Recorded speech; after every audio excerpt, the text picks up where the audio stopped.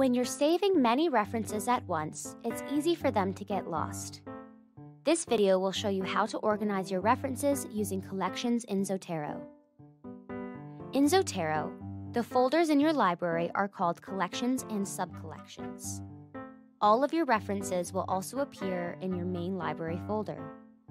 To create a collection, you click the New Collection icon along the right-hand side in both the web and desktop versions. From here, enter a name for your collection and click Create. You can also create subcollections, which are like subheadings in a document.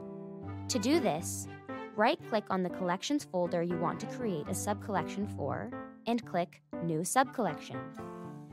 You can create as many collections and subcollections as you want. To add references from your library to a collection, just drag and drop your reference into the collection or subcollection of your choice. When organizing your references, there are a few things to keep in mind.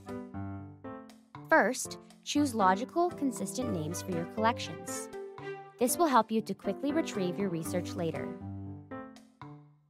For example, for my animal collection, I could use animal at the beginning of each new subcollection so it's easy for me to see which collection they belong to, such as animal, mammals, or animal, reptiles. Second, create a hierarchy within your folders. For example, animals could be used as your broad collection, and the different types of animals could be used as your subcollections, such as mammals, reptiles, and birds. Finally, regularly review your references. Doing so will ensure you're not keeping references that are no longer relevant to your project. Remember to check out the other videos in our Zotero tutorial series.